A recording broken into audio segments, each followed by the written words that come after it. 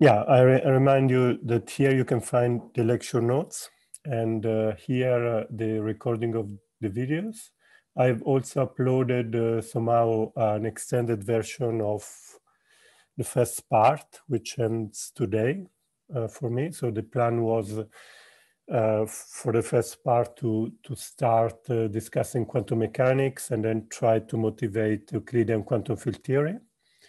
And I will try to end, actually I will end this morning and then start to discuss the second part, which is really stochastic quantization. Okay, once we have defined our problem and somehow we have understood the constraints we have and what we really want. So what is Euclidean quantum field theory and what we really want to construct.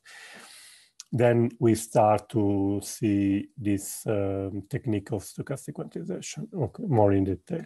Okay? And yeah, today I will look mostly in a discrete setting, trying to address, so there will be two limits and somehow the techniques are different for the two limits. And today I will try to address the first part, that is the infinite volume limit. And next week we'll discuss the limit of very small scales, which introduce renormalization problem, and then putting all together. Okay, but okay, let's start from the simplest setting. Okay, this is just the, you see here, what you see here is just the old lecture, nothing new, because I just copied the script and I'm using that script. Yeah, I'm sorry, there is some work going on top of my head, so I hope that the noise does not create a problem for our lecture. Let me know if the noise is too large. Okay, at some point yesterday they started drilling and they really was not really pleasant. Anyway, outside it's very cold, so I don't want to give a lecture outside. Okay, just to make the point and go back, refresh your mind of what was the last thing we did. And then we were discussing perturbation of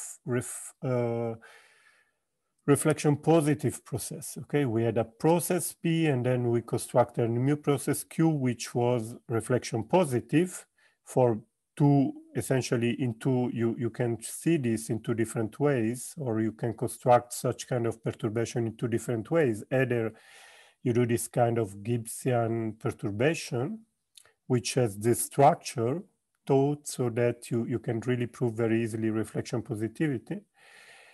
And or we looked at a Markovian setting. Okay, it will not go very, I'm going very fast on that. And then I motivated Euclidean quantum field theory, discussing the structure of Minkowski space-time and how locality is important and how this imposes us to look at fields, that is observable experiment which are localized in space and time. So you can measure a quantity in each space-time point, and we restrict, the lecture just to scalar quantity. So you can measure only one real valued quantity in each space-time point, and then you impose certain properties. And somehow one major point of the discussion was somehow that this fixes somehow what is an Euclidean quantum field theory. Okay, the probability measure. In this lecture, okay, you can understand more broadly, okay, there are Euclidean quantum field theory which cannot be represented as probability measure, but let's say in the context of this talk and for what I will discuss, I will only concentrate in one example of a Euclidean quantum field theory which corresponds to a probability measure. And this probability measure is the law of a random distribution over RD. Okay, and it has to have at least these two properties, reflection positivity and Euclidean invariance, okay, plus other maybe regularity assumption. But I think structural properties are more important as far as I'm concerned here.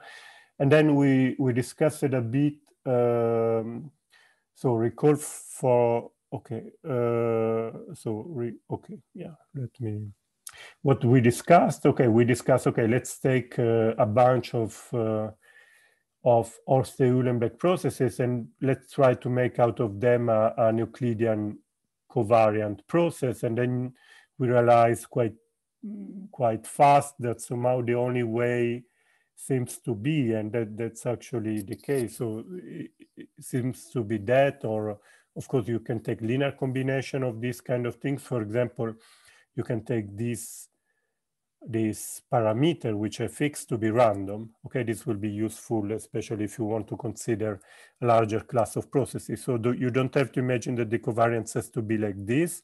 You could, for example, take this parameter random and average over different values of this parameter. That is, take linear combination of independent Orste-Uhlenbeck process with different mass. That's also reflection invariant. Okay. But let's concentrate on that, okay? That would not add anything more unless the mass is going to 0. In that case, you can construct more complicated processes. But that's the easiest, okay? You cannot have easier than that. In particular, we saw that we start to see some problems, okay? We start to see the fact that this process, which a priori depends on space and time, it's Gaussian process space and time. So you would like to think of it as a function of space and time, random. It is not, okay? So the variance, if you look at the point, the variance is plus infinity, okay? So it cannot be a function. Of course, okay, something has to be wrong in all these arguments. The argument is that maybe you cannot evaluate in 0, okay? Of course, as soon as you smear with a test function, that's fine, but you cannot just compute the field in a given point. Okay, I will maybe discuss. So this is the ultraviolet, what is called the ultraviolet problem. It's linked to the fact that somehow this field is too irregular to be really a function. It's a distribution in the Euclidean variables, let's say. But anyway, okay. And then I just noted on the way that somehow this Gaussian process, it's solution of an SD. I will use it again today, but that's not the SD we will use later on, okay? Okay, so we arrived at this point, so I can take everything and just cancel, because we will start from scratch today. And I want, so the new section, or maybe a subsection most appropriately, will be, so I will try to motivate, okay, how, so we saw an example, so, okay, so how we do interact in quantum field, okay? We saw last time we saw the example of the Gaussian free field. Okay, free field, which is the Euclidean quantum field theory with the Gaussian, okay? And when I say Euclidean quantum field theory in this lecture, I really mean just reflection positive and Euclidean.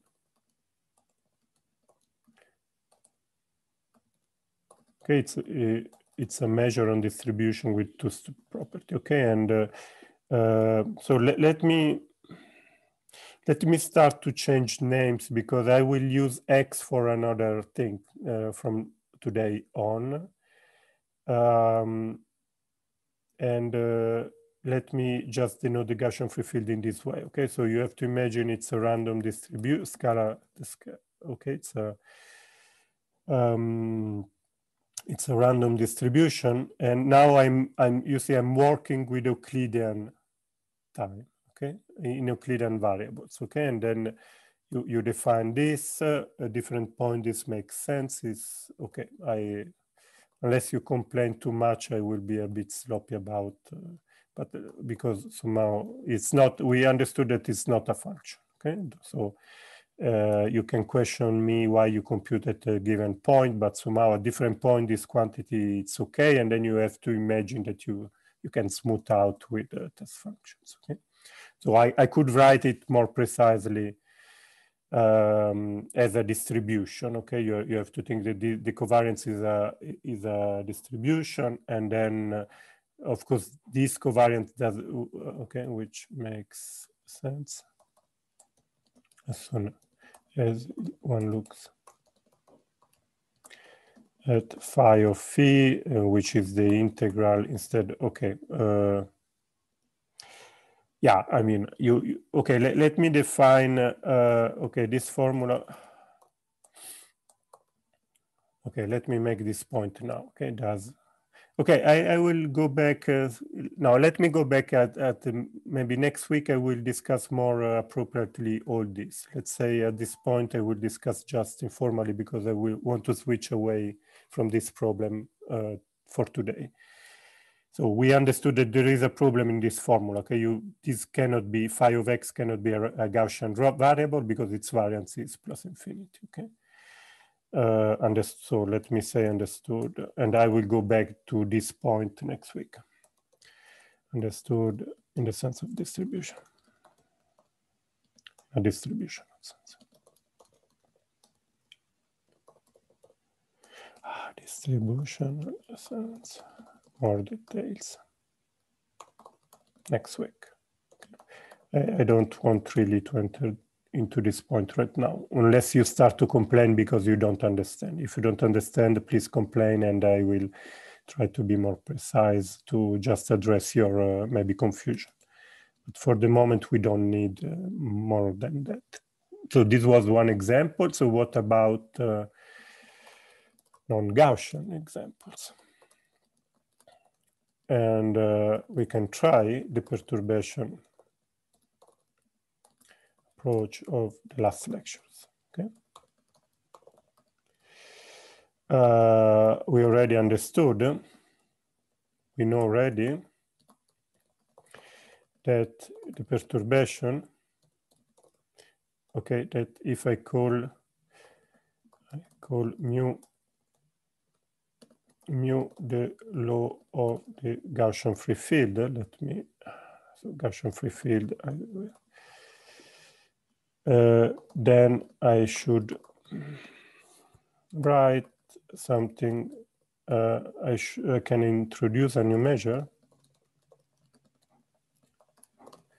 I hope, okay, to be able to introduce a new measure as follows, a new reflection positive measure as follows, okay, so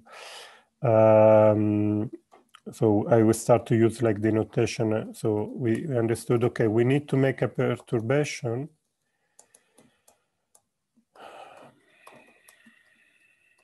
okay, in time. So this is the Euclidean time. So remember, I forgot about the difference between the time and space variable, but somehow imagine that one of these coordinates is still the time. So surely I can reproduce the formulas from the last week by saying, okay, I need to use one of the coordinates as time.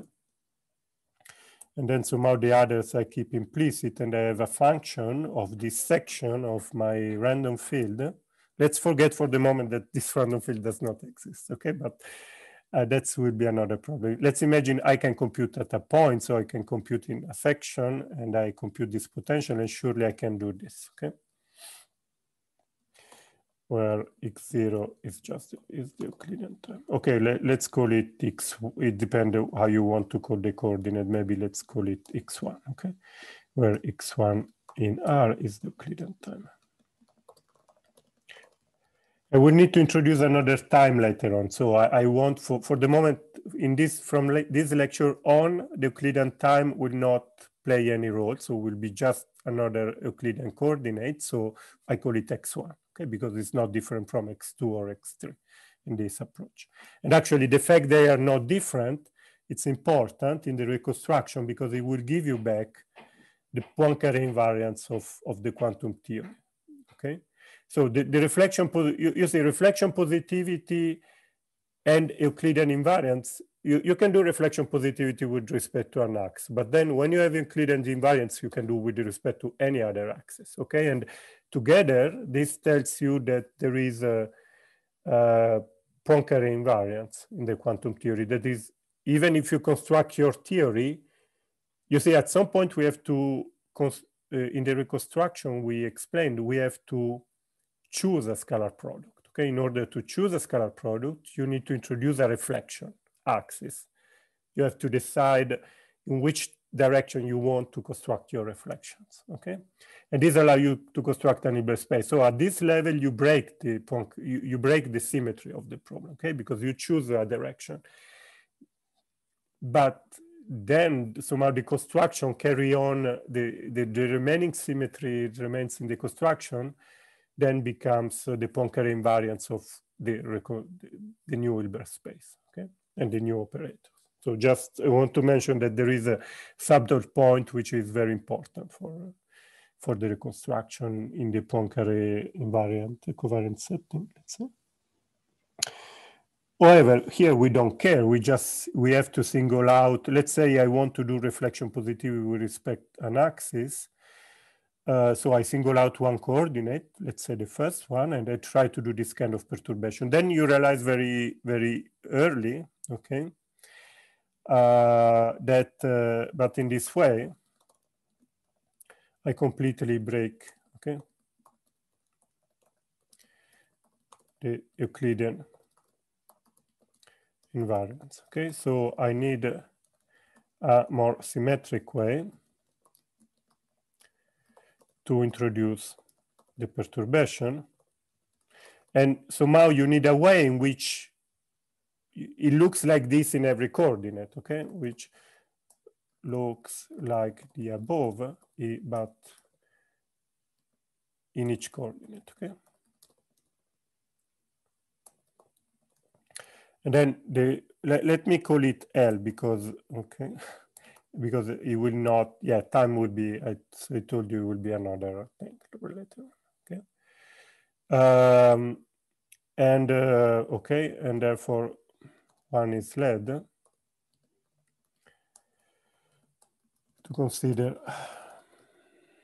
the, sorry, here the perturbation I didn't write properly, okay? It's the perturbation of the measure mu, and you write with respect to the density, or maybe let me write more appropriately so it's clear that phi it's like the canonical variable. Okay, I can write in this way. And maybe you need a normalization constant. Okay. Now, if you want,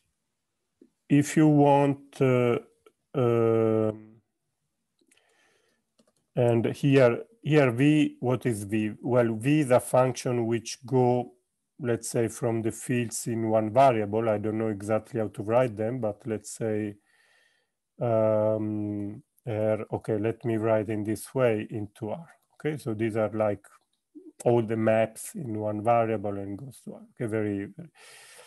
But of course, if you want this expression to look the same in every coordinate, then you don't have much choice. Okay, you need somehow to have an integral in every coordinate, and you need to have something which somehow, when you use Fubini, it looks like this. And so at the end of the day, you see that more or less the only choice you have, I think, is that. I think one can even prove it, but okay, it has to be a Lebesgue integral in every direction. Okay, so it has to be a local function time a Lebesgue times something which is, yeah, local function integrated in space. Okay, where now V is just a function from R to R. Okay. Okay, so this expression is the property I wanted. Okay, it looks like this in every, let's call it V prime, okay, because it's not, or maybe V tilde, because I would not, so this is now as this property, okay? So I hope you agree with me that in every coordinate looks like this, and what is V tilde is the integral in the other coordinate, okay? This has the above form above in every coordinate. Of course, we broke the translation invariance. So let me give a name to this. Let's call it mu L. This is dependent on L. And also rotation invariance, okay? Since the integration domain has no such symmetries, okay? Has no such symmetries. So you see the problem, okay? It's clear that we cannot take. So integration domain, this is lambda. We cannot take lambda equal RD. Okay, you would like to take this because that's the only somehow integration domain which is translation and rotation invariant, okay?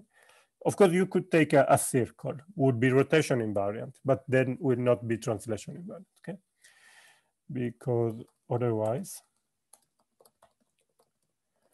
the above expression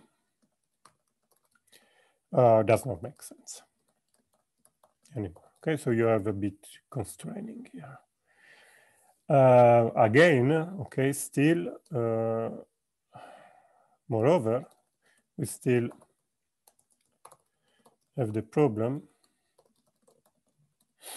that phi of x really does not make sense.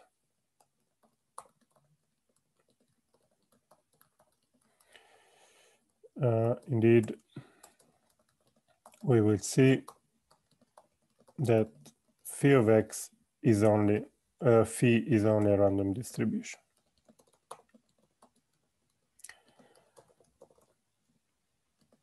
So a random element of the, let's say you can take the Schwarz space. Okay, it's temperate, but it's not certainly a function. Okay.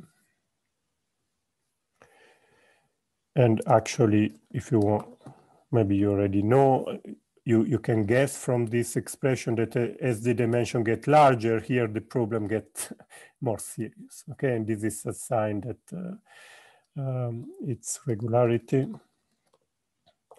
degrades with the space dimension. Okay. Okay, okay, unless, of course, you have a situation where it makes sense, okay, in dimension one. For all, so in dimension one, it makes sense, okay, that's clear. In dimension, but we already know the theory in dimension one, okay, we already solved it, so we are really interested for the bigger or equal than 2. Okay, and so we have a problem even not only in the evaluation, but we have a problem to give a meaning. What does it mean compute a nonlinear function of a distribution? Okay, we will also have the problem of understanding what is V of V, a nonlinear function of a distribution. Okay, so we have a lot of problems. So let me single out this problem. So we have this, and we have this problem. Okay, we have a lot of problem in this approach, but somehow it's the only approach is the way we are going to pursue, let's say. So, of course, this expression does not still make sense, okay? And in order to make this well defined, so let me see if I give a name. Yeah, okay, this is like, let's give a name because, so I call this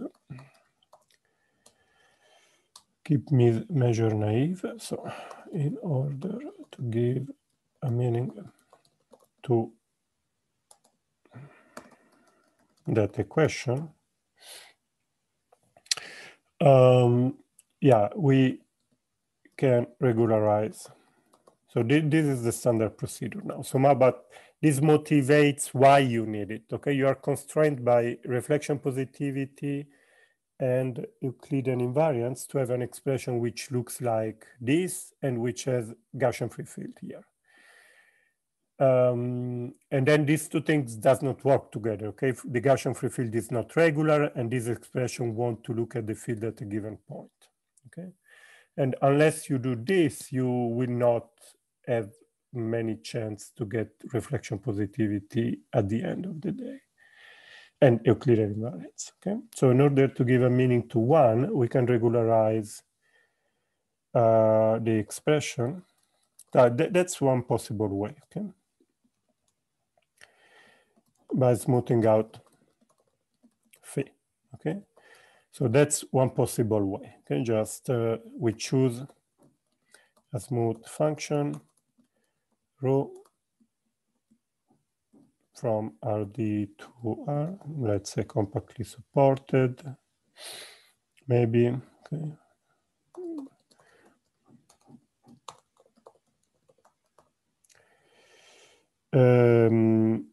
And such that if you consider now, you just rescale it, and like the right rescaling now, I have to get the rescaling right. So let me see.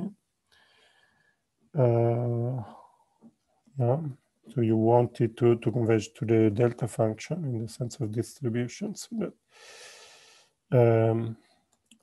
letting we have we can define. Now you define the smoothed field. Okay, you define a new field which in any point is just the old field integrated. Okay, let me write. There are many. Okay, okay. Let me just write this expression. Okay, and then this expression somehow it's well defined. Okay, which is now a well defined Gaussian field with covariance. So now let's just to make an exercise. Okay, so how is the covariance of this Gaussian field? Okay, it's even smooth Gaussian field, okay, with covariance.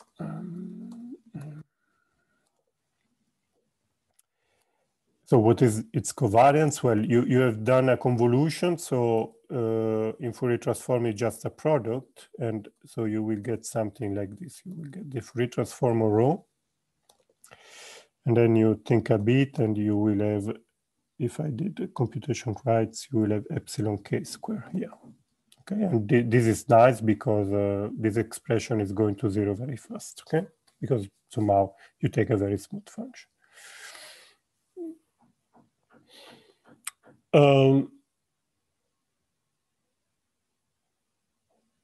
Okay, which is now given by a convergent integral. Since hat rho, the Fourier transform of rho,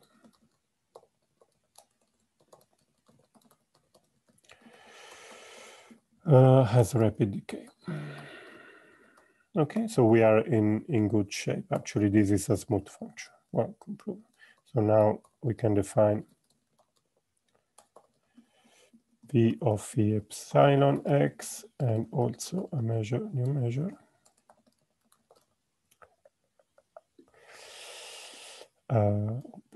Let me just take this one. So what is the new measure? Well, the new measure is L epsilon. Yeah, let me check what I want in the future. Now, all the problem is to choose the right. I think I want to send epsilon. Yeah, I don't care very much. Okay, let's. Now everything depends also on epsilon because you regularize the field. Okay, that's one possibility. Okay, so this is reg 1. Let's say. Okay, this is not the. This is a possible approach. But this approach is okay for getting some results, but is not the one we will use. The main problem for me is that, one of the problem is that this measure is not anymore reflection positive, okay? Because somehow you gave up, you take this smoothing and then you try to redo the proof of reflection positivity. It does not work, okay? If you split the integral at 0, somehow this function is looking a bit in the negative axis, okay? So think why, okay? Exercise. So at least I cannot say in general, okay? It's not obvious that it's reflection positive and I don't think it's reflection positive. And somehow reflection positivity, either you you have an easy way to prove it, or it's not feasible. Okay, apart from the two strategies I showed you, I don't know other strategies to prove reflection positivity. Okay, so either you prove that it's Markovian, or you prove that somehow you can do that computation that I show you. And here you cannot do neither of the two. Okay, as soon as you smooth in every direction, you are lost. Okay, you're not Markovian anymore, and you cannot.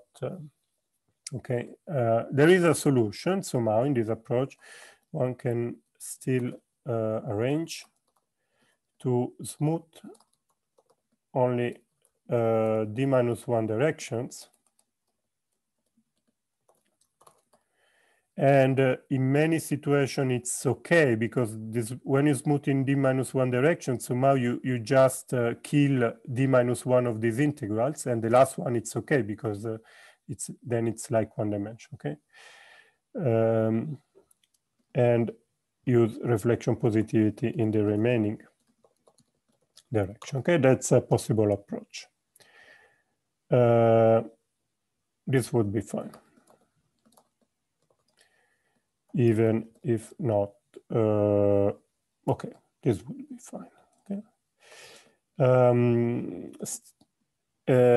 Okay, so that's another way. Okay, to do. You can smooth in d-1 direction, and that's also fine. You lose a bit of regularity, but I think one can manage that. But still, this is not for in the rest of these lectures. In the most part, okay, I would I rather use another approach which also preserves both reflection positivity and Euclidean invariance, or at least good approximation of them. Okay, what I mean, so what I will do, sorry, I lost my notes. So what I want to do is just introduce a third approach where you can get things done easily. Yeah, okay. And the third approach is as follows.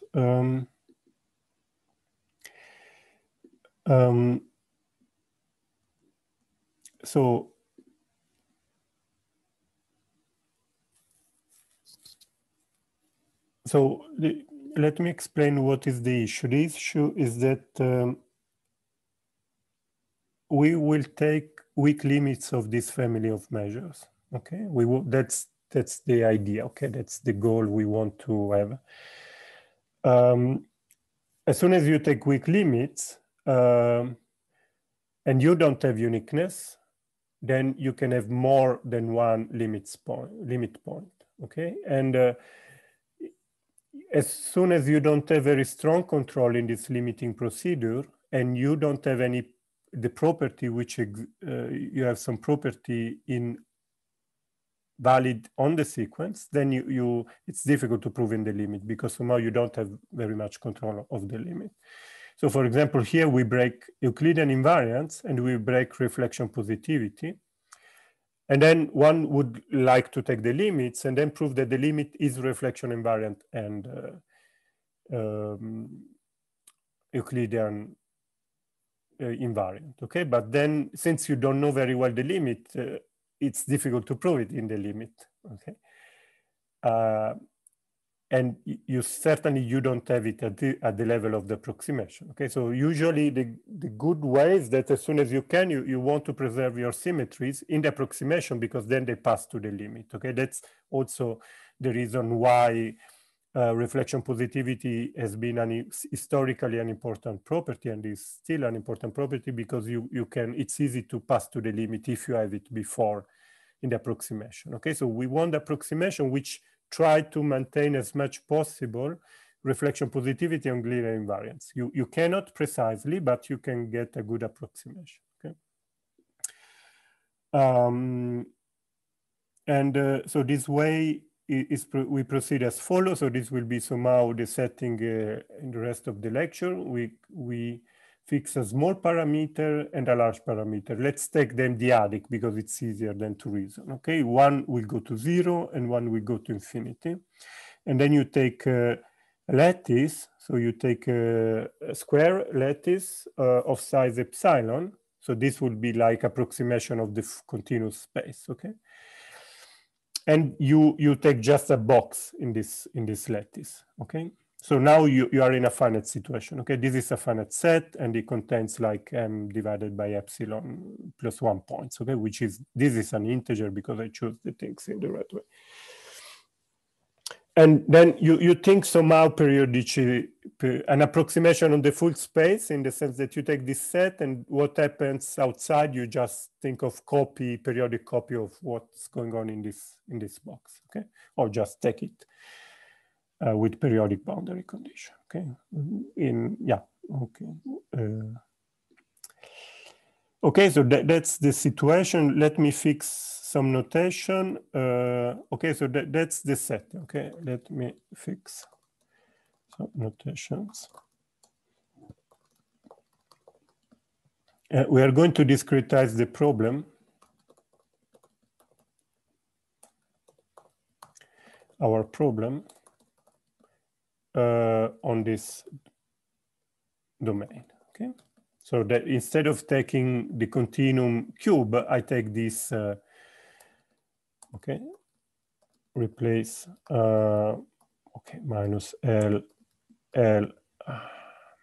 D with lambda epsilon m, and I use the same. Yeah, okay. I will discuss the literature later. Let me finish this part. I'm changing the name of the parameter just because I want to stick to the notation in the paper I use as a main reference. At this point, some useful notation which will follow us in the following. So one has to recall how to do Fourier transform. Okay, things in the full space, Fourier transform is just an integral over essentially the same space because the dual group of RD is RD. But now we are in a discrete group, a abelian group, and one has to be more careful because that will be important later on. Not really today, but like in the next week, yes. So the Fourier transform, now I have two situations. I have the first situation where I look at the discrete full lattice, and then I have a situation where I look at the lattice at a finite box. Okay, in the full lattice, the Fourier transform of a function, it's just somehow like the integral, but you approximate the integral with the Riemann sums, okay? And you have this is the volume of the elementary cell in the lattice. And then the dual, so the inverse Fourier transform is an integral, is still an integral because the lattice is infinite, but is an integral in a compact region. And I put the 2 pi here because I don't want to have them around here, okay? I always get it wrong. But I would not be very much consistent, okay? So there will be 2 pi around lost in the nature, which, okay, you have to pay attention. Okay, so, and then what happens if you take a finite lattice? Okay, maybe here I got it wrong. This is M, oh, sorry, yeah. So now the dual, it's, you see the role of M and epsilon change. So now it's a new lattice, which is with the spacing of size 1 over M and of size epsilon minus 1. And okay, so the dual of a finite group is another finite group, but somehow the parameter get exchanged. What is small is large, and what is large is small. Okay, it's the same group, but the two parameters are exchanged. Okay, this is similarly, this is exactly lambda m minus 1 epsilon minus 1. Okay, just okay with maybe actually, I think it's exactly equal with my, okay, okay, then maybe I got it wrong here. Let me think if it's epsilon. I think it's epsilon over 2. Otherwise, the number of points has to be the same. I am correct. Yeah, I think it's okay. So I think it should be divided by 2. Because you need to have the same number of points. Okay, for a transform in finite dimension, it's bijective operation. So you have the same number of degrees of freedom. Yeah, no, I got it wrong. Okay, now I'm, because you have also complex, so maybe there is a 2 around which is missing. No, I think it's like this. You have, okay, now no, I think it's like this. Sorry. Okay, I leave you to decide. It's not very important for what I'm doing. Okay, will not solve our problems, but okay, just pay attention to these things. Otherwise, at some point we got lost. Okay, this is just notation, and now I approximate the measure. Yeah, let me. So I approximate. So now I have a new measure, mu epsilon, and maybe m. And you take, okay, here I still continue to use, okay, let me use this new notation I introduced. So now the Gaussian free field will be discrete, defined on the discrete space and on the discrete box, okay? Of course, if I don't put M, it's just all the space, okay? And you define it as more or less as you have here. Okay, so what is this? Well, you think a moment that this is like the symbol of the Laplacian, so you should have something like this, okay, the inverse of the discrete Laplacian. If you don't understand or if you feel puzzled, just stop me, okay? So now, at this moment, these are like a large matrix, and what is this matrix? This is the inverse of the matrix given by this formula. Okay, so this is the discrete Laplacian with periodic boundary conditions. So actually should depend also on M, because somehow you imagine that you put a boundary condition. I don't. Okay, I didn't want to introduce all the notation. Okay, and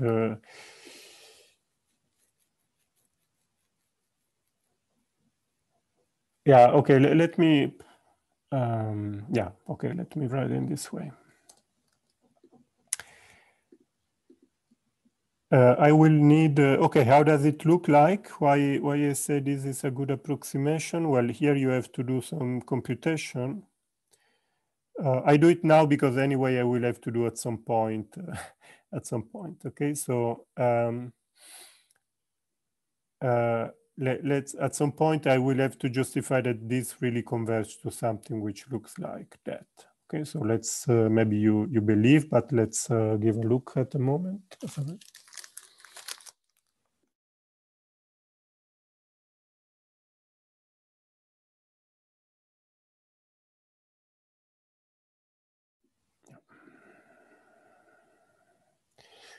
Okay, just for notation, let's introduce discrete derivatives. And yeah, the only difference, let me be a bit, because I don't want to have this M going around all the times, okay? Okay, the Laplacian, you see the expression depend only on epsilon, but of course depend also on M because it's the domain where you define it, okay? And also for the discrete derivatives, but let me skip. Unless you feel confused, please ask question. I will not introduce M in the notation, okay? Because somehow it's the same in the full space, just the set of function. It's periodic instead of being a function without periodicity. And then you compute how the derivative looks like. So you have two kinds of derivative, either you go forward or you have to do it backwards. You imagine these are divided by epsilon because the lattice space of epsilon. Okay, I want this to be approximation of a continuous derivative if the function f is defined everywhere. And then you look, how does it look like in Fourier transform? And then you compute a formula for that. And you try to compute the Laplacian. The Laplacian, it's really, you can check the Laplacian. It's really the sum of the derivative and this minus derivative, which is like minus the joint of the,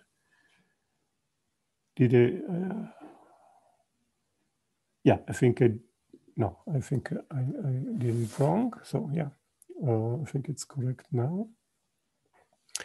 No, I think it's correct now, yeah. I'm lost, but it's correct. Okay, let me check. If I did it computation right, this, okay, you compute this and you have this very nice expression. Why I call it nice? Because you see that as epsilon is going to 0, this is like ki squared with some 2 pi around, but that's not, let's not bother too much about the 2 pi. Now you have a minus, so this is negative. So you see that this is a negative operator. Did I got it right? Yeah, so the Laplacian is this negative operator. I think it's okay. Good. Yeah, sorry, I just wanted to be sure that everything is fine. And I think maybe here, just for clarity, I write on 2 lines. Okay, and then just to have a final formula. So I define the covariance in this way. What is this? Well, you just use Fourier transform, okay? To define this object is just the inverse of this operator. It's a matrix in this case, okay? But it has this form. Maybe there is no 2 pi here, actually. Because the way I normalize the Fourier transform. Should be like this, if I didn't get it wrong. And you see that it's positive and this is an approximation. So let me just write it. You see this is more or less an approximation of k squared plus m squared. So yeah, we should be all right. As epsilon is going to 0, okay? And this is an approximation of the integral as epsilon is going to 0. Yeah, okay, this is an approximation of, sorry. This is an approximation of the integral. First of all, yeah, integral on Rd, okay, as epsilon is going to 0. So we have what we want, okay? That's why I claim this is an approximation of my Gaussian free field, okay?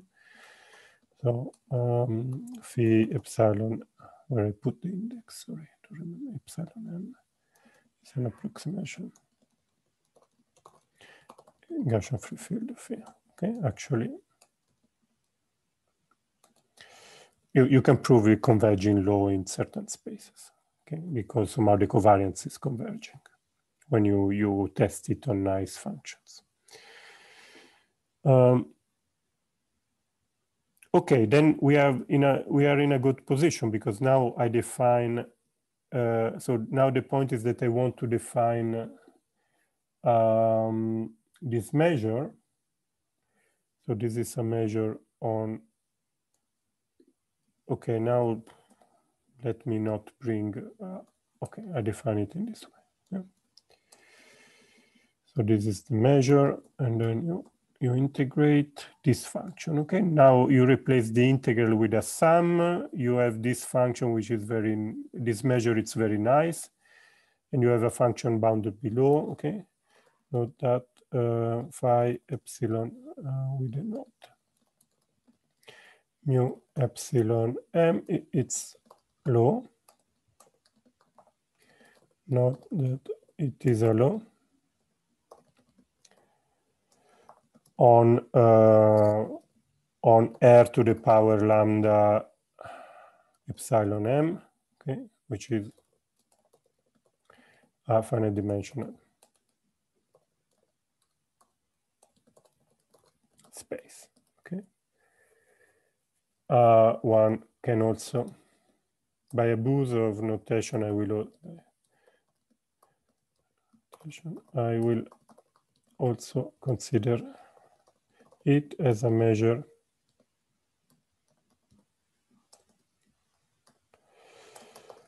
on R lambda epsilon, okay? So you can consider it as a measure on R lambda epsilon by periodic extension, okay? You can always, okay, you have something, a periodic function on a box, and then you extend periodically in the full space. And then you can consider this is a measure, okay, this measure also lives in the full space. It still depends on M, but you can make it live on the full space, and that's useful when you want to take limits. So there is a question. We use M at the beginning, not L, right? Yes, where I put an L. Oh yeah, thanks, Luca. I think I might not, yeah, at some point I changed my mind, but it was not consistent. Okay, I think now it's fine. But okay, note that, okay, so the measure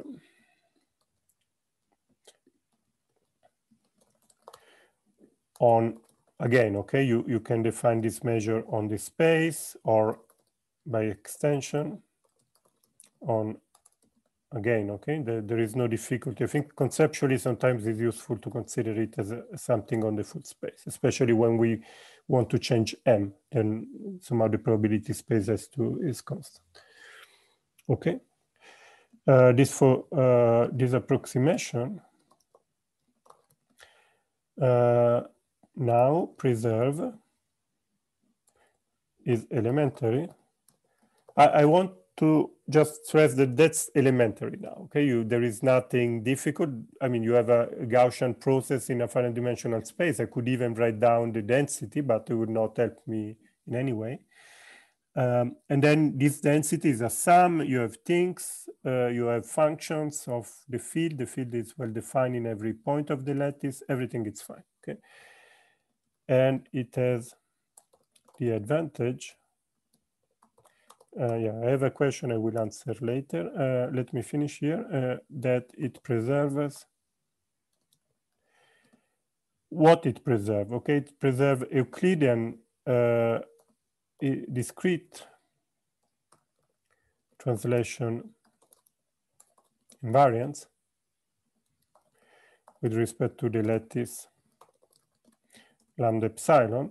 Okay, and moreover, reflection positivity, a discrete version of reflection. Reflection positivity in the discrete setting is easy to understand what it is, okay? Just, there is some subtlety with zero, okay? What you do with zero, okay? Because reflection positivity, you have to associate two things, so you don't know what to do with zero. So you have to be careful how you define it, but otherwise that's fine.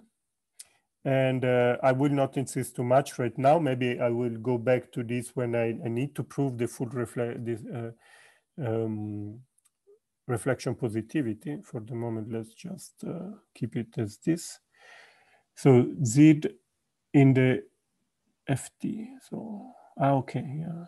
Okay, certainly there is M here. So Z divided by L in the Fourier transform. Yeah, okay, thank you. Yeah. Okay, so for more, if you're interested and you are impatient to, let me see if I have, what is, okay, yeah, for the impatient, they can look at, if you want to see the detail how you implement this discrete for the discrete reflection positivity, you can check reference for discrete reflection positivity is this book of Friedli and Jan Velenik, which is quite nice and elementary, and it has application also. Okay, in the discrete setting is very useful, allow you to prove a result on the infinite volume limit in a quite elegant way. It's a very powerful tool, reflection positivity. Okay, and somehow so both these properties, so both our discrete versions of translation invariance and reflection positivity will converge nicely to their continuum counterpart as epsilon go to 0 and m go to plus infinity. Okay.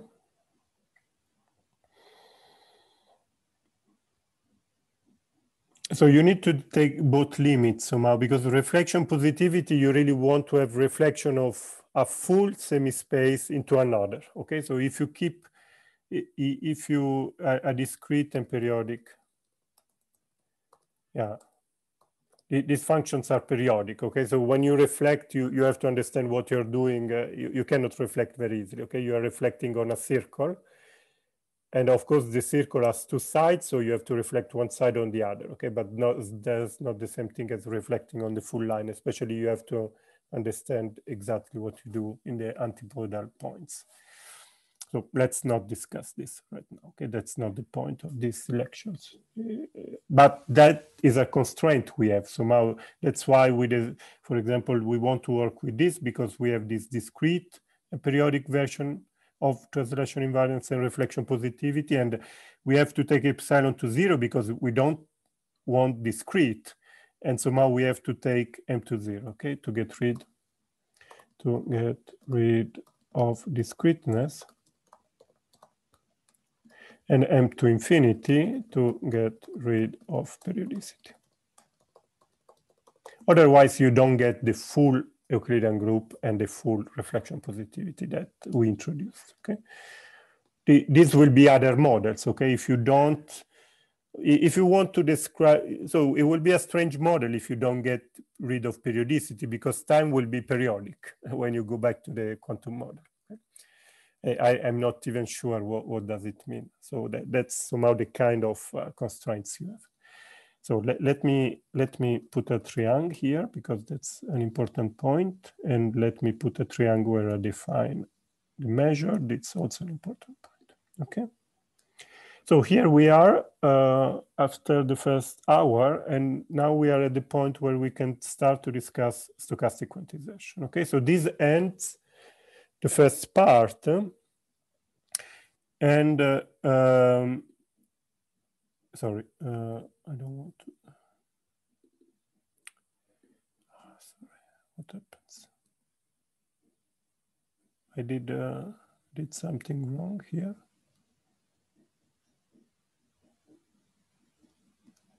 There is something.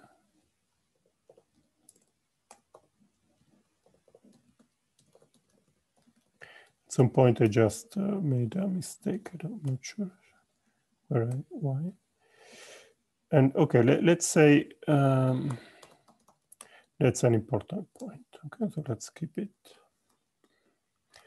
Okay, so this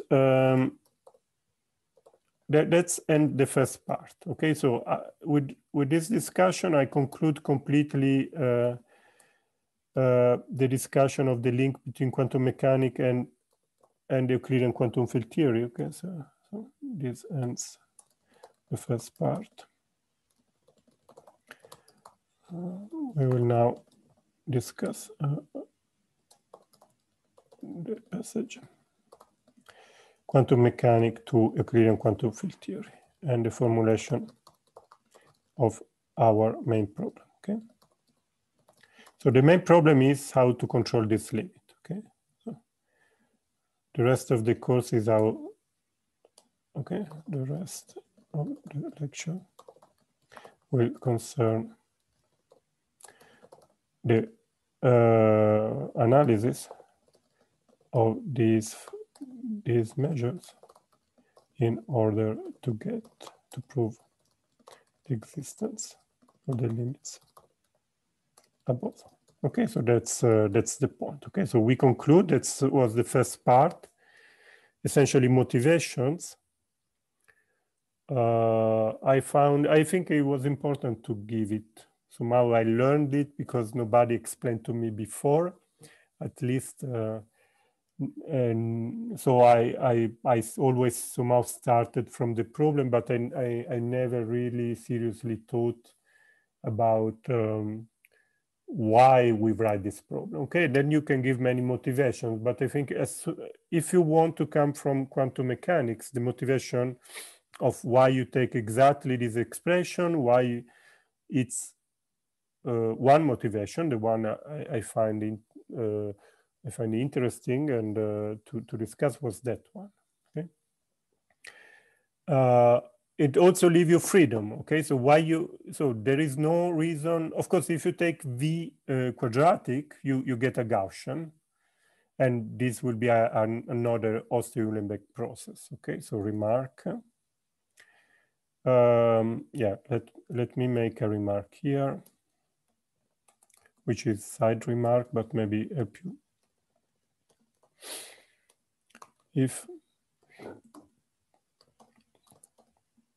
If you take a quadratic function, then you just get another Gaussian free field, okay, with a different mass. Okay, try it, okay, prove it. Prove for you. Actually, this is an exercise. Okay, so let me write it as an exercise. Prove that if V equal V squared with some constant,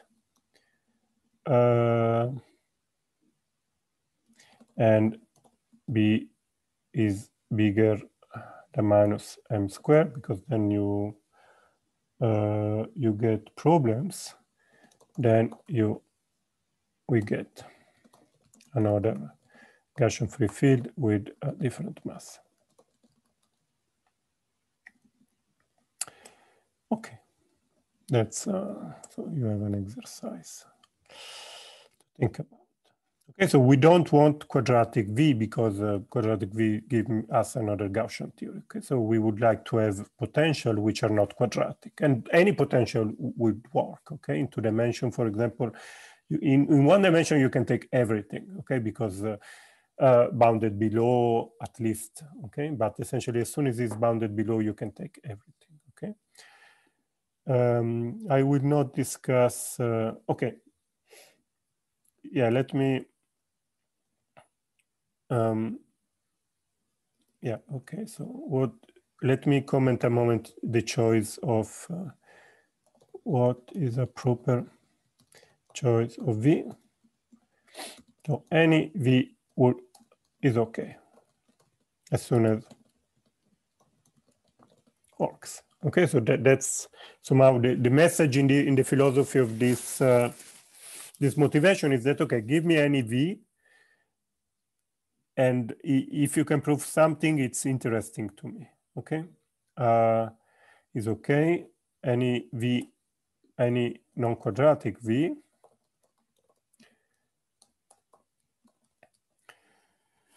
as soon as it works, the problem is that not so many choices are available. Okay, in D equal 1, one could take any V, any function. Let me take any continuous function. Essentially, you can take anything like this, for example, but even more singular.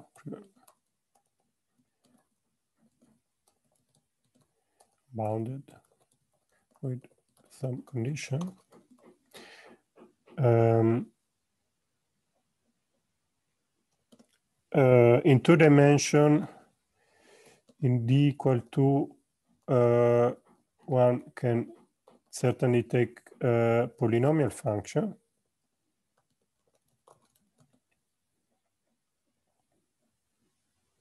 Okay, well, it depends what you want to do. Okay, but let me say vaguely like this, okay? Because I don't want to enter into all this detail right now, but essentially in two dimension, keep in mind that there are a stricter choice. You can take polynomial function, exponential, and trigonometric functions. Okay, finite sum of trigonometric functions. Okay, linear combination of trigonometric function. Okay. And of course, linear combination of all this stuff, I think. In d equal 3, we know only about how to take V a fourth order polynomial, symmetric, fourth order polynomial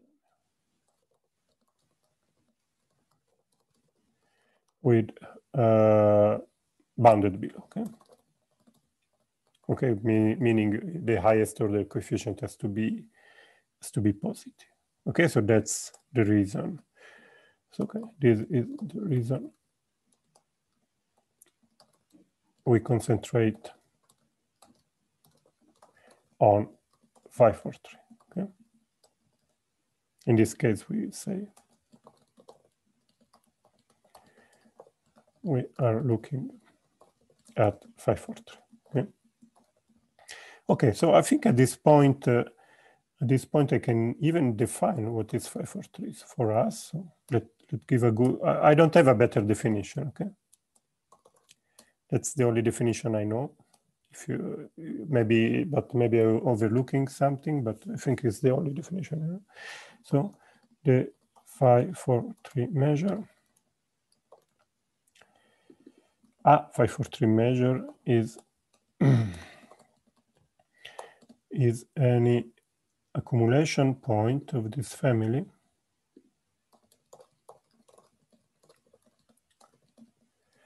okay, is any non-Gaussian, let's say. Let me define in this way, okay?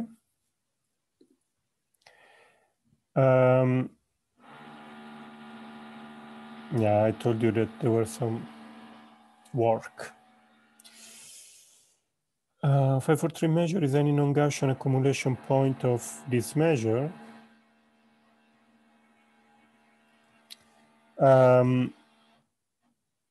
Let me put V of a family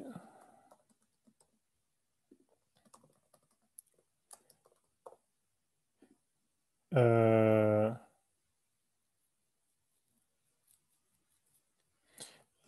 the epsilon going to 0 and m going to infinity.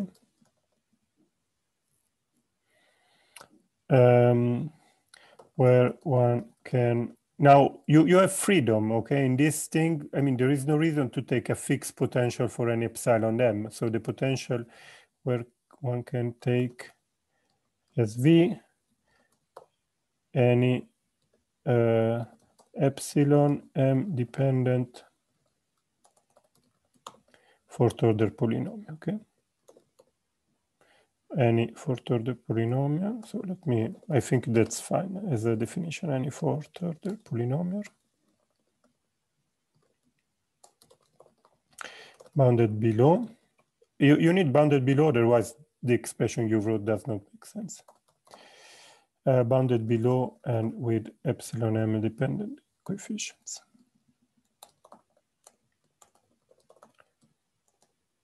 Okay, so I decide, I call, so that's define the last, our final object. Okay, and at this point we are in a situation where we can proceed. Are there any questions? So that's, I define the measure. Okay, so anything you can get out of this family as epsilon. Yeah, I have one. Yeah. It's more of a physicist question. Mm-hmm. It's about the periodicity of the lattice. Yeah. So I mean, I understand that the goal is to prove existence, but is this choice somehow? I mean, is this choice gonna make any difference? I mean, for instance, uniqueness or yeah. I mean, I understand it's very natural, but perhaps no, I understand the question. So you are right. So is not natural in so that also there are some approach they use they use this. Okay, you don't approximate your space, you approximate only the measure. Okay, you just consider interaction in a bounded box, but outside the box you have a Gaussian free field. That's somehow for some technical, it's really a technical issue which will come on later on, because essentially I don't know yet how to prove uniqueness in this approach, even when the potential is very small. And as soon as you cannot prove uniqueness, or you don't have this kind of control of the infinite volume limit, if you don't have the symmetry at the discrete level, in some way, you don't have it in the continuum. So if I broke the symmetry because I just gave the potential around 0, and then I take the limit, I don't know how to prove Euclidean invariance of any limit. Let me think. Can I? Okay, you could imagine. Okay, you obtain a limit, and then you take translation. You take like an ergodic average in space, but it's more difficult, and I'm not sure I'm able to do that. Okay, so that's the simplest. We wanted to have a simple approach. So from this point of view, technically, that's the easiest way to do. It has issue with uniqueness, because somehow you would like to have some boundary condition to enforce uniqueness when you have a two-phase region, because essentially this is like an Ising model. Okay, so if you think about it really on the lattice, this is essentially an Ising model with nearest neighbor interaction. The fourth order potential keep just the variable phi compact, and so you expect to have more than one more pure phase. Okay, so more than one ergodic translation invariant measure in the limit. Okay, so uniqueness of if the potential, if you are in the high low temperature region, let's say, so if the potential is not small enough. Thank you. Then just the last bit, are there results on uniqueness? Let me say something. Yeah, so there are a lot of results. Okay, this is essentially statistical mechanics is all about this kind of measure. What I'm saying is that, and actually the quantum field theory is well studied. I didn't, maybe I need to speak about, okay, that's a good point to make a remark. I put more remarks in the notes, in the extended note, in the lecture. I didn't want to spend too much time, but somehow both these problems were solved in the 70s. Okay, so let me okay, an important, if you want, okay, just to keep the history right. The one of the big successes of mathematical, okay, this is constructive quantum field, Euclidean quantum field theory, like in the 70s and 80s, is the construction, is the proof that these limits exist. So let me, while you were talking, I added, I want to call 543 any non-Gaussian Euclidean invariant and reflection positive accumulation point. This is a weak definition, okay, because I'm only proved, I will go on, I will only prove a very weak result of this kind, okay? But actually the limit exists and is unique, okay, in some sense, okay, or at least it is given by, so let me say, yeah, it is given by a finite dimensional family of models of probability measure. Okay, so you have only two parameters, which is the mass and the coupling constant, and somehow there is only a finite dimensional. Okay, this is somehow say that the model is super normalizable. Okay, and as you could say, and okay, it's unique. Okay, yeah. Okay, that's more delicate. Uniqueness is more delicate because you could be in the two-phase lesion, and this limit exists, and it is unique at okay, high temperature, which I will not explain how it is right now. So you have many properties, okay? Okay, let me, I don't want to do it. So is the proof that the limit exists and has many nice properties. I think, for example, yeah, many nice properties. And this was the result essentially of, yeah, Glim.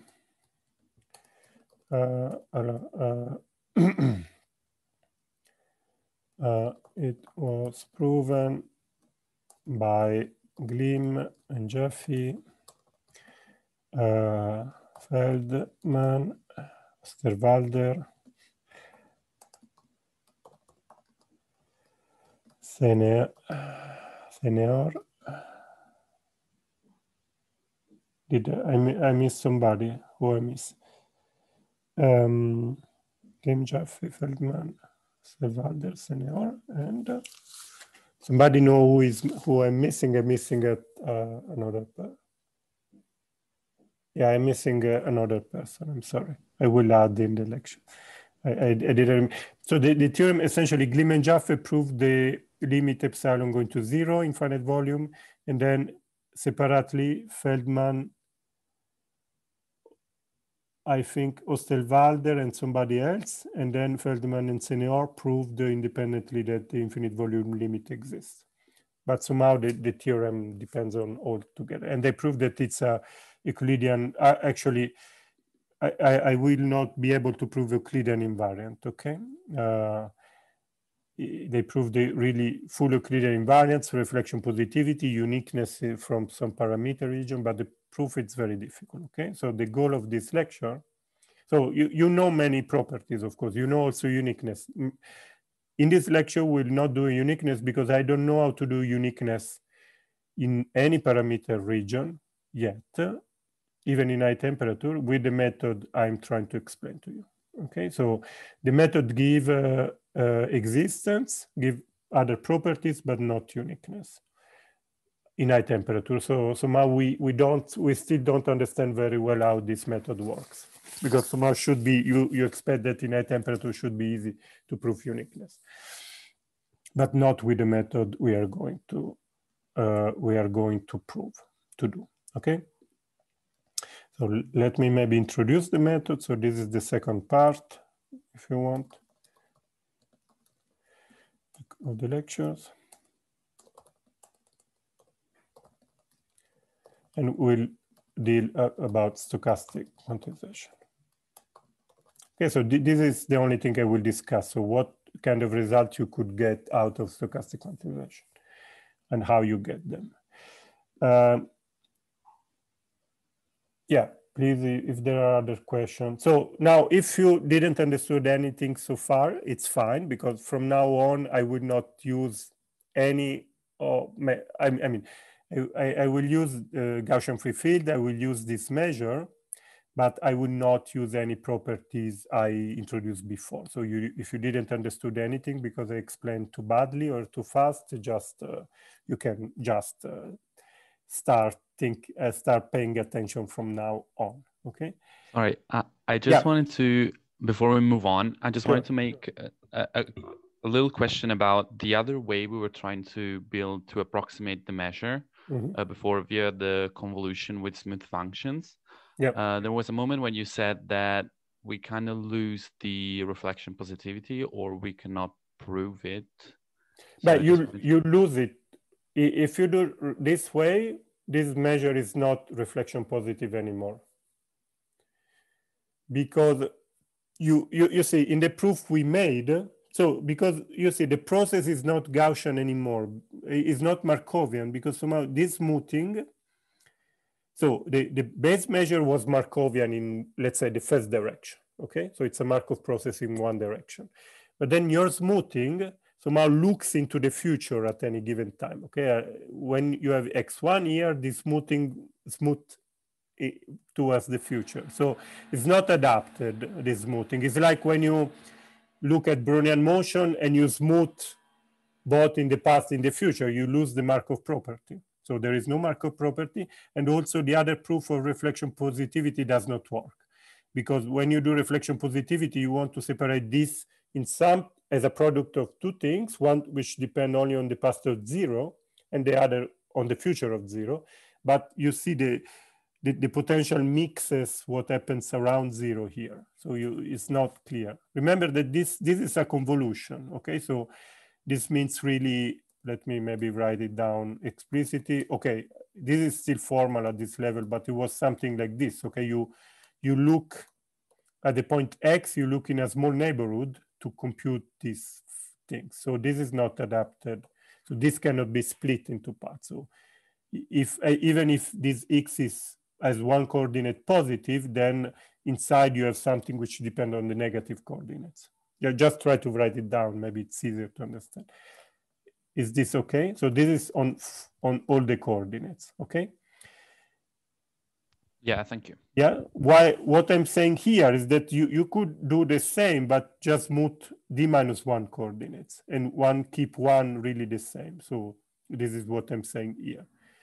It is you don't smooth all the coordinates of the process. So the process is not a function. You cannot compute in a given point, but somehow you can fix one of the coordinates and just take a convolution in the other coordinates. And that would keep, now since one of the coordinates, this would be fine. I don't know. Yeah, I think there is no point of writing. Maybe if you are interested, ask more insistently, I will write it down, but I think it's not, that could be a way to keep reflection positivity in one direction and actually also Markovianity, okay? So there are other strategies. I just wanted to point out, so I listed like 3 strategies of regularizing the problem, and each of them has some defect and some advantage, okay? So somehow the point is there exists an easy, cheap way out of the problem, okay? So now you have to regularize. As soon as you regularize, you lose your symmetries. So you try to lose as few as possible of these symmetries. And somehow this is the one which we found easier to work with, but there is nothing special about this, okay? Somehow I like also because it's very elementary, okay? Now your problem, I can state undergraduates, okay? There is nothing, it's a finite dimensional Gaussian. So like what I'm going to do today, it's really study this finite dimensional measure and introduce tool to take, for example, even just one limit, okay? Like m going to infinity.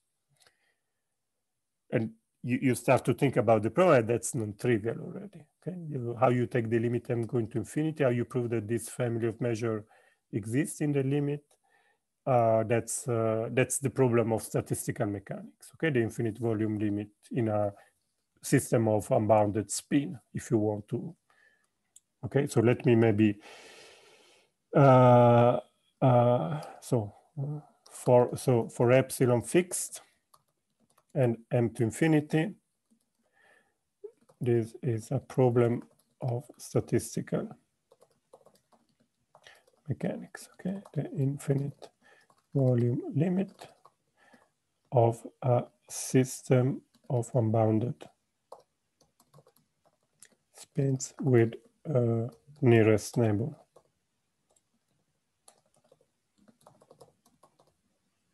Interaction.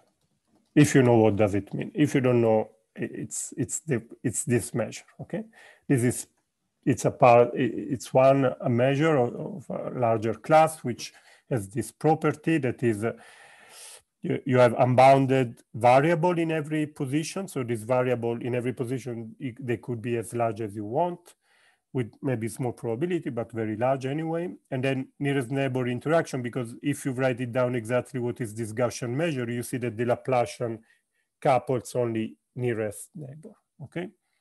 So somehow this measure, the distribution at any given point, conditionally on all the other, depend only on a finite neighborhood, actually order 1 neighborhood. Anyway, okay, don't want to insist too much. Just if you know this notion, maybe you can link yourself. So we will study this limit today, I hope. Okay, so stochastic quantization. Okay. Let me. Okay, so now the problem is elementary. Okay, so I want to study these measures. And what is stochastic quantization? So as I told you, so as I said at the beginning,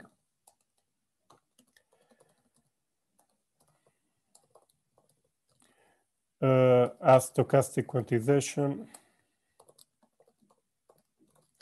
of a given measure rho is a map f of rho which send a Gaussian process to a random variable, a Gaussian, if you want, I don't need, in general, there is no time in the Gaussian random variable to a random variable with low rho. Okay, so this is what the general in this lecture. Okay, this is the kind of, this is what I like to think about stochastic quantization. There is no formal definition in the literature, so I can give mine, okay, in this lecture. Okay, which is consistent with what you understand as stochastic quantization. So we want to find one. We want to find a stochastic quantization. Let me. Yeah, there are various ways to do it, and maybe I want just there even in our case there are many of such stochastic quantization, many interesting ways, okay, to do this. And I know at least 1, 2, 3, 4, 5 men. Okay, so I list them. Can you hear me? Is okay, or the noise does cause a problem for you? No, it's okay. It's okay. We can hear you. Yeah, yeah. Okay, thanks. So there are 4. So this is okay. Actually, for this, yeah, in this case, I know only 3. I cannot write the 4 because I discretize one of the time directions. So let me now in the case nu epsilon m. So let me just concentrate in our. There are many interesting ways to do this. Okay, so the first one is Langevin dynamics, or what is called parabolic. This is what we are going to do. Okay, parabolic stochastic quantization. Okay, and this refers to consider the dynamics. So the map f of nu is given. Okay, the process, the Gaussian process W is a space-time white noise, and the map f of nu is given by the solution X, the solution phi. I don't know how to write it. You see now notation of the family of the SD. Yeah, okay, let me, it's not a space-time white noise. So the Gaussian process is a family of Brownian functions, and the map F is given by the solution. I will discuss a lot about this, so you don't have to understand everything. Okay, just maybe get the big picture right now. So this is the solution of this equation, formally at least. V prime T of t dt. So this is everything dt.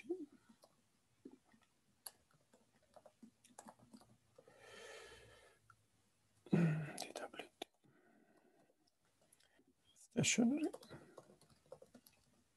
Okay, just wrote something. Okay, so this will be what we are going to look in the detail. Okay, and I will prove to you that this statement is correct. Okay, so you take.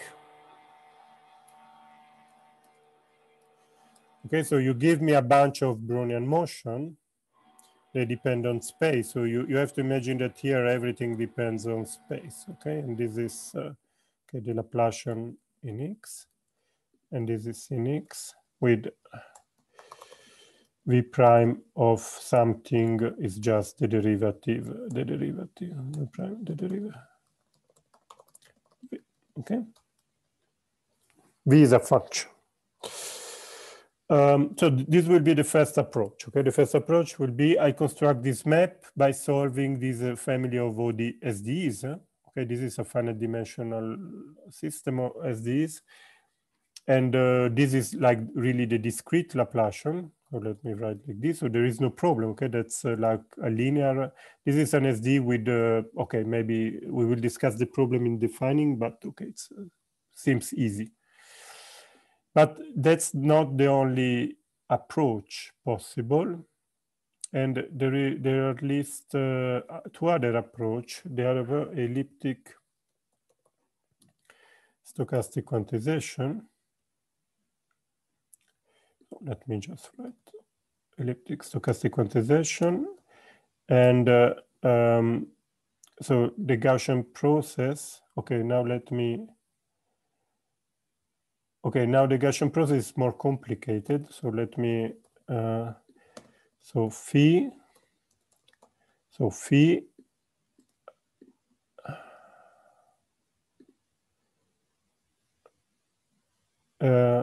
so yeah, okay, this depends on an additional let me be precise. So is the stationary solution at time, the stationary solution phi at time 0.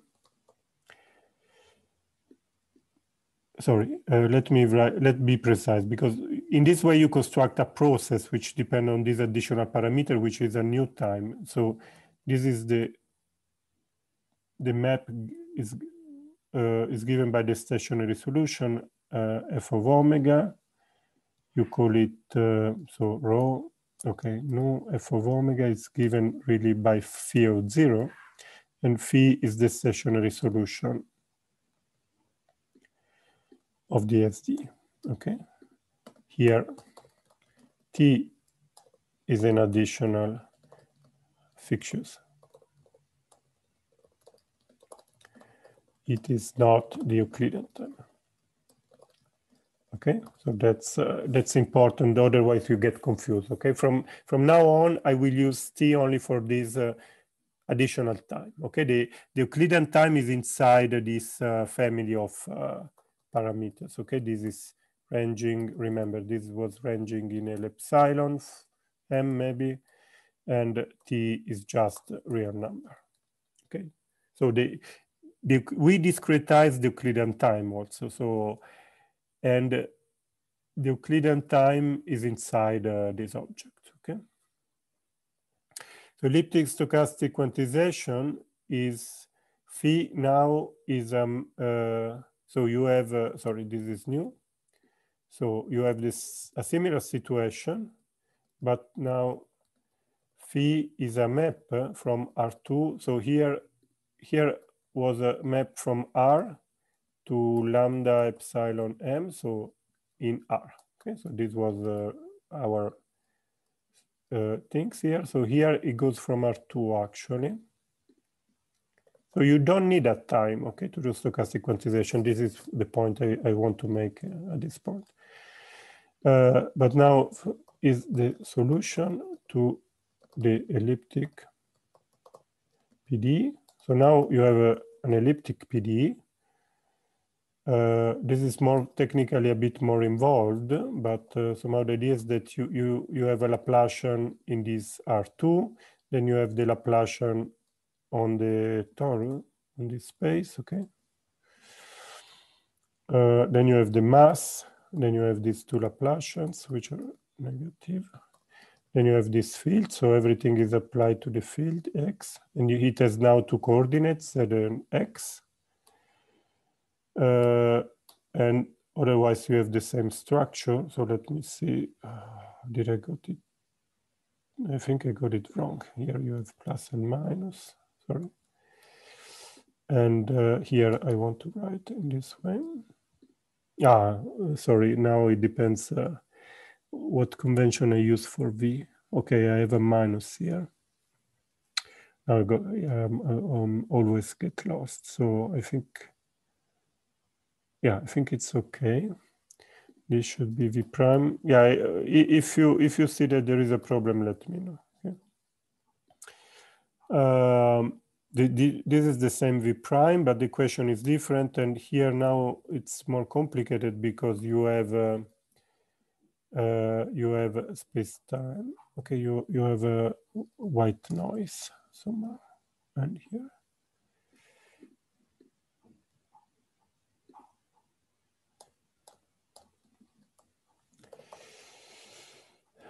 Where see is a space-time white noise. So meaning it's a Gaussian process independent in every point of this index set. Okay, and here you understand very well because it's discrete. Here it's more complicated, but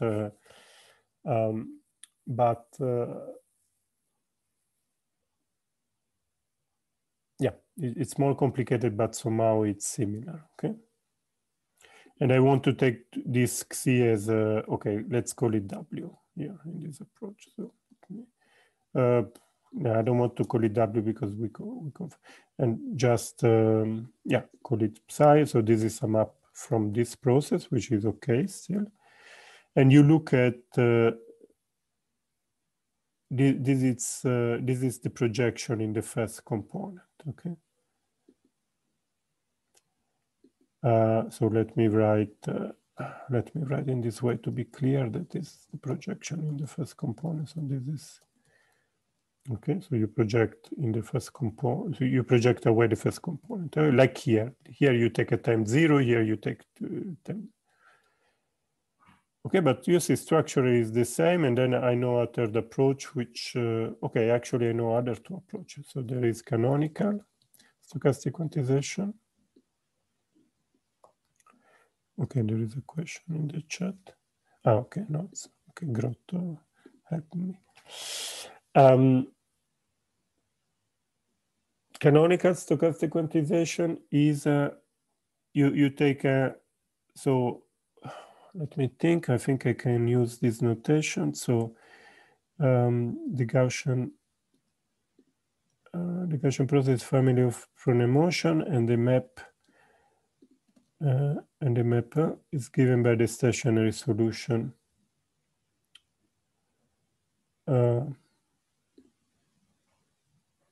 Let me say there are many. Okay, the stationary solution of DSD. Okay, the stationary of the hyperbolic.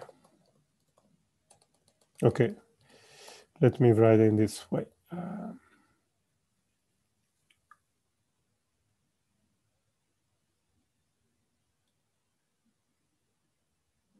So this D now is different, and it looks like this. So I have to write, okay, maybe I have to write in this way to make parallel with that.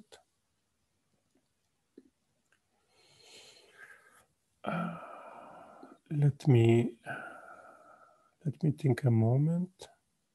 I think here it's okay. So here then I want to add the derivative in time of the Brownian motion, which does not exist, but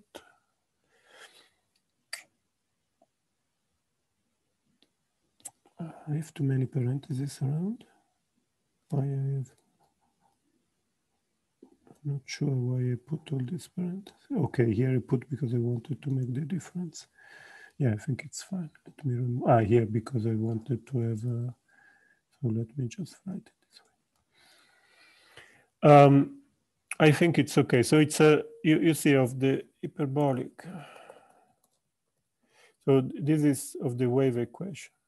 So this is a wave equation. Okay, it's discrete space, but essentially discrete, if you want, wave equation. I got it right? Maybe you can add, I think you have to add a parameter.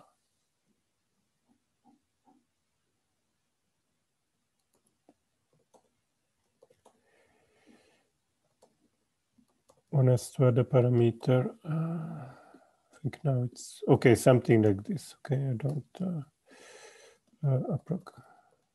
okay, let me just approximate the real thing. Okay, so that's, yeah, okay. I'm not sure about all the sign, but that's the idea.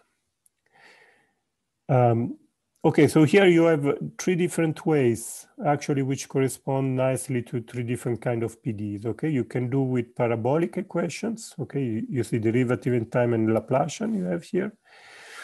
You have an elliptic equation, so here there is no time, you have only Laplacians. Of course, they are discrete. Okay, here there is a continuum Laplacian, discrete Laplacian. Or you can have still time, but somehow now the relation, the highest order operator are second time derivative and Laplacian. So this is an hyperbolic equation. You see, when you put the Laplacian on the other side, you get the minus sign. Has nothing to do with Minkowski space, okay? But still you can represent, so all these equations, I think in this context, one can even prove, but somehow they are at least expected to be related to that measure in the sense I wrote here. And then there is another approach, which is, I know, which is variational.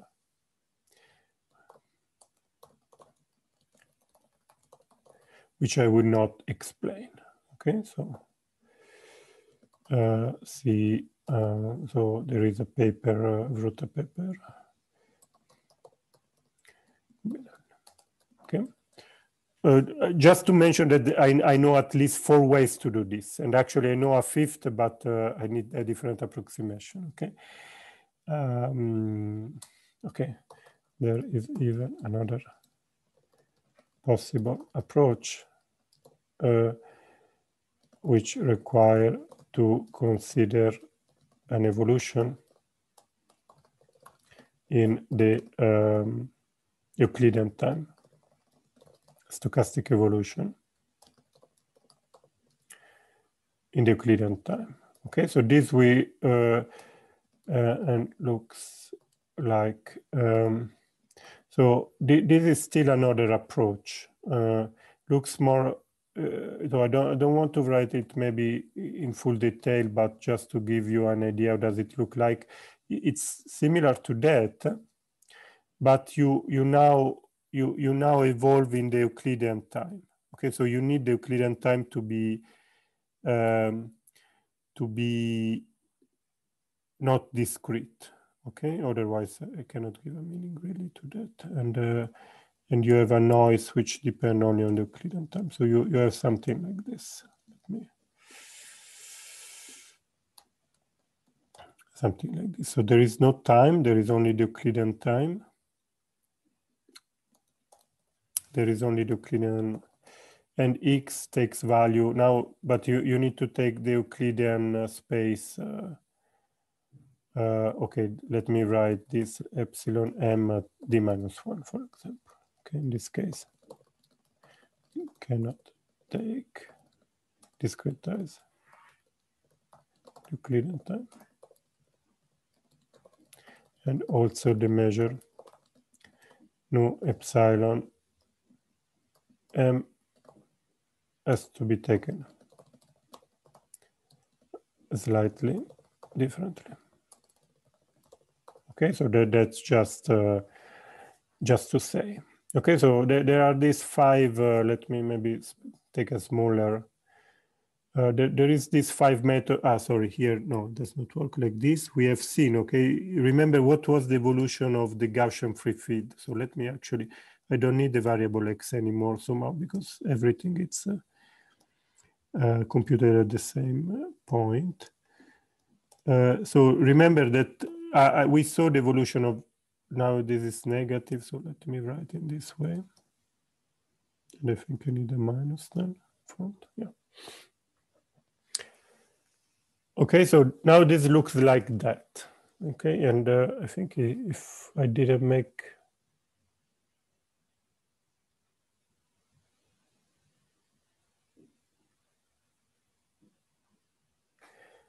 sorry, I'm not really sure. There should be an operator here, maybe. I'm not really sure. No, I think should be okay. Should be okay. This is really different, okay? So you keep the Euclidean time continuous and then you evolve in the Euclidean time. This is like the Markovian. This is essentially the Markovian point of view with respect to the Euclidean quantum field theory. Okay, so the Euclidean quantum field theory, we said is just a Markov process in infinite dimension. That was the content of the first part of the course. And you can perturb this Markov process as we have seen, where we perturb the OU process. Okay, so this is the linear part is the OU process with a drift. With a drift minus V. Okay, if you want, you take a Oster-Uhlenbeck process and you perturb with a drift.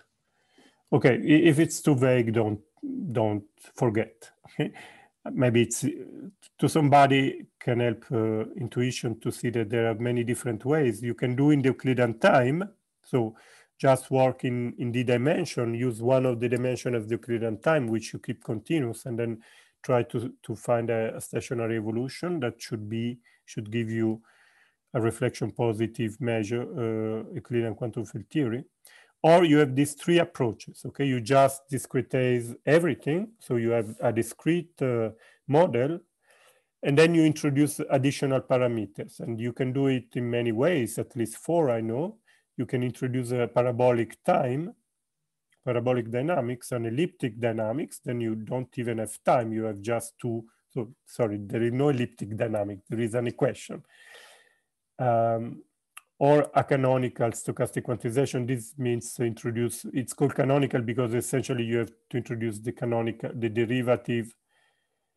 This time derivative is the canonical variable to the field. Okay, so this involves this is an Hamiltonian. Okay, this is an Hamiltonian equation. Without noise, this is an Hamiltonian equation, okay? If you remove the noise, this is an Hamiltonian evolution, okay? Okay, there are all these methods. The one we are going to look at is Langevin dynamics. Why? Well, because I think the only other one which is useful which is easy to use is this variational method, but I would not discuss it here. And all the other methods are more difficult to use. Elliptic equations are more difficult than parabolic as far as I'm concerned. For me, quite difficult to treat them. Okay, for elliptic equation, we have a problem, actually. You can prove something about it, but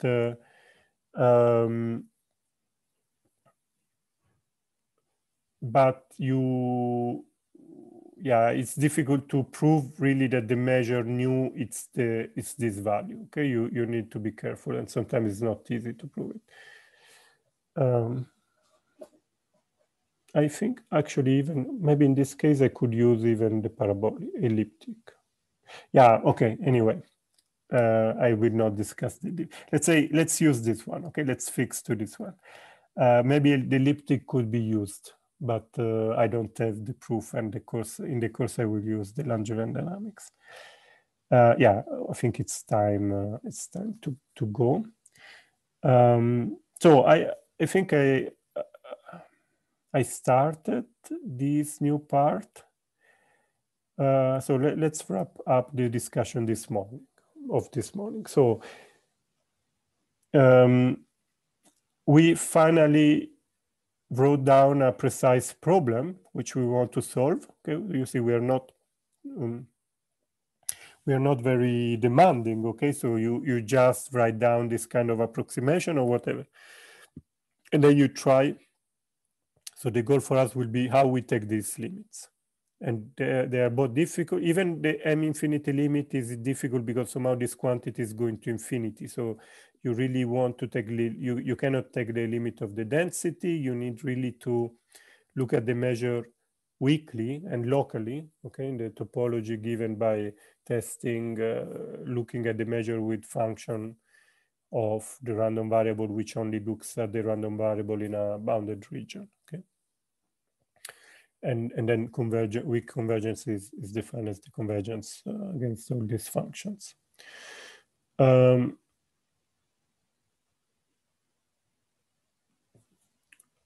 Okay, so that's the goal. And then we said, okay, what are the methods we want to use? I made a remark that many things are known. Okay, so with respect to the question I was asked, you know, a lot, I mean, a lot of results in statistical mechanics and a lot of results in quantum field theory are known about the behavior of this method. Okay, so the interest in this lecture is to present to you a new method, which is with which you cannot still get all these results, but I hope that at some point you will get some of the interesting result. At least we can prove the existence of the measure. And if you know a bit the literature, it's a difficult result. Okay, it's not trivial even to prove existence. And so I think my wish in this lecture was really to present a complete proof of existence. And the only method which I am able to use, because it's the only one I know well enough, is this one. Is the method I'm going to present, that is stochastic quantization. And then I presented you several stochastic quantizations. Okay, in the sense I tried to give at the beginning. Okay, so this map which send you a Gaussian into my new object. You see, this is not okay. Let me make this remark, which is interesting. Okay, this is a representation of a measure as a perturbation of a Gaussian. Okay, so you write your measure as, okay, I have my Gaussian and I put a density on the Gaussian, and I have a new measure which is non-Gaussian. And that somehow all the literature is developed from this point of view, okay? From the point of view of having a perturbation of a measure via density. While what we want to do is that not use that point of view, but use another point of view. That is, I don't want to see my measure as something having a density with respect to a Gaussian, but I want to see my measure as the push forward of another measure, which is Gaussian, because Gaussian are nice to work with, but somehow not at a density, okay? So maybe let me make this point at the end. So remark, this is maybe important point. While the measure nu is described, defined, okay.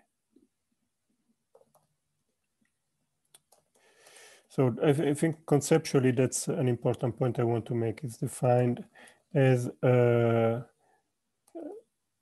a density with respect to a Gaussian. The goal of stochastic quantization is to define it as a push forward of a Gaussian measure. So you have like phi mu, the push forward of a Gaussian measure.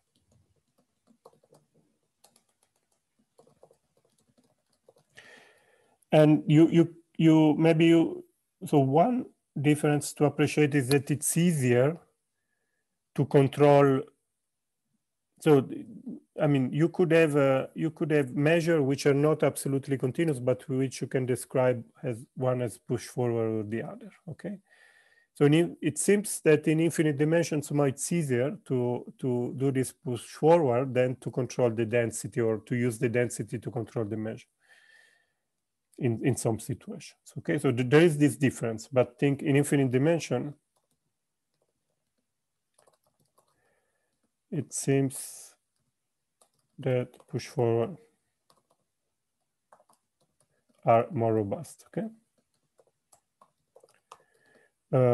Example. Okay, if but this is a trivial example. Okay, example. If X is a Gaussian in infinite dimension, then maybe, okay, let me give you a trivial example. Okay, let me, okay, example. Sorry, I was thinking to a more complicated one. I need an infinite dimensional case, otherwise you don't see, but example, let be a one-dimensional Brownian motion.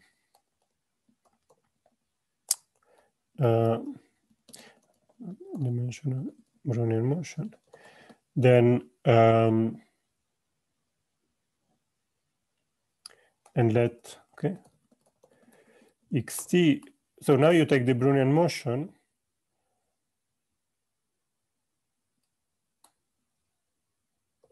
and you add a drift. Okay. Okay, then the claim is that then while there is no problem to see the law of X as push forward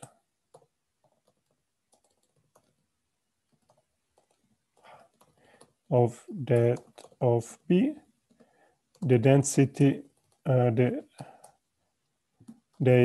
are not absolutely continuous. Okay?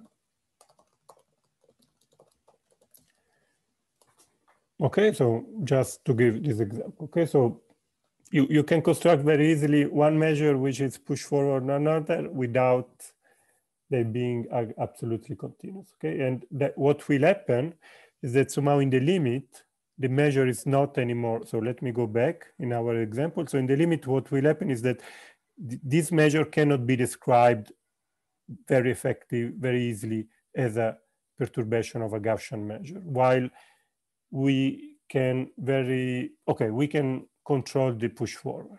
Okay, let me not use too many adjectives. Okay, I think this is the technical interest. Okay, so why stochastic quantisation? Because it looks more complicated. Okay, so why? So this measure, it's elementary. If you want already to this measure, it's elementary. It's a finite dimensional Gaussian, and already to define the stochastic quantization, like in with the Langevin dynamics, I will have to prove something this afternoon.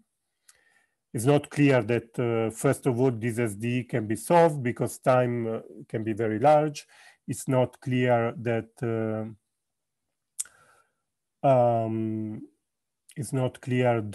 even if you solve it, that the solution has this law.